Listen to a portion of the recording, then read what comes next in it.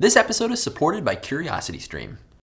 The story of our hair story, if you will, is pretty tangled. Scientists are still straightening out the facts, combing through questions, cutting to the root of this biological tale. We must ask, what's the deal with hair? Don't worry, I know you're about to die. We're cutting the puns, starting now.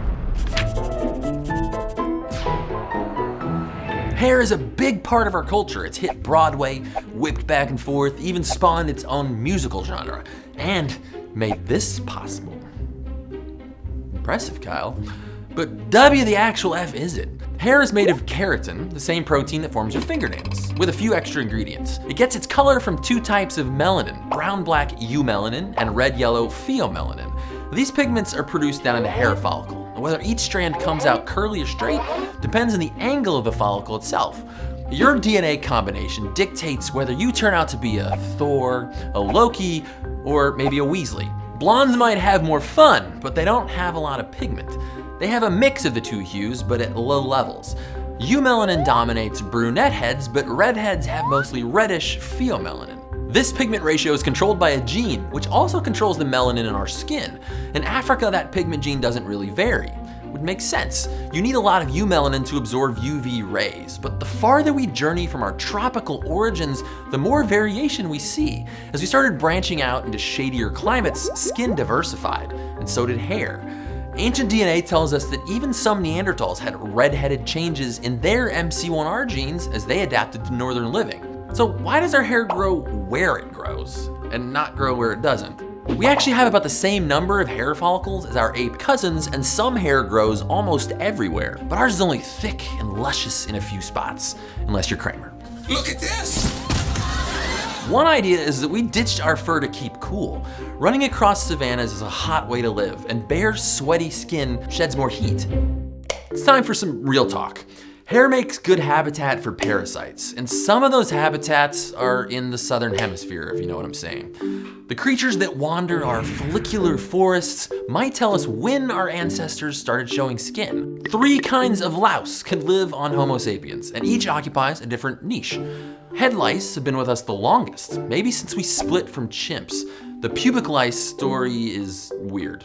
They're more closely related to gorilla lice and showed up more recently. We probably got them from sharing gorilla nests. With each other, not with gorillas, or butchering bushmeat. Those lice, they never journeyed up. And that means our body hair had already started to disappear, stranding those lice on their southern raft around 3 million years ago.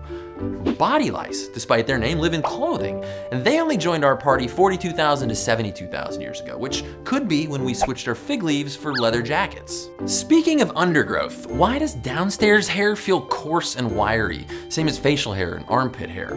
Well, that's because those hair islands burst forth like hormonal volcanoes from the sea of adolescence. Androgenic hair is triggered by the production of sex hormones during puberty. Men have more of this hair because they produce more androgens. It also tends to have more of the brown-black melanin pigment than head hair, which is why the carpet doesn't always match the drapes. Hair near our underarms and genitals also helps trap and project odors and pheromones that we start secreting at puberty. As we get even older, the pigment-producing cells in our follicles retire. And while our hair continues to grow, it comes in pigment-free. Gray hair isn't a color, it's a lack of color. Normally, we lose 40 or 50 of those hairs per day. And that's fine because we grow as many new ones. But when the hair follicle stem cells go quiet, like from aging, or are destroyed, like what happens in many chemotherapies, that's hair loss. But I wouldn't know anything about that. It's all real, baby. Of course, if you're losing your hair, don't worry, I'm sure science will figure something out. Besides, it's a classic trend we've been rocking for millions of years. Stay curious. Hey guys, I love watching videos and documentaries that teach me something, especially when I'm on the road, like I am right now. If that sounds like you, then you might like this. This week's video was brought to you by CuriosityStream. It's a streaming service that has a bunch of amazing nonfiction titles and documentaries by great filmmakers that will all help you learn something cool.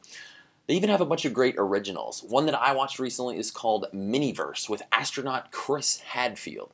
He drives across the solar system, only the solar system has been condensed to the size of the continental United States.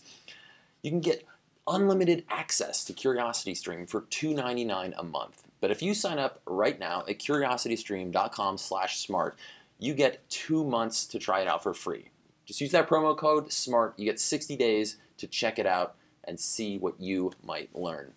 They've got apps for a bunch of different platforms and devices. It's available in 196 countries, so you can even watch it while you travel. All right, see you next week.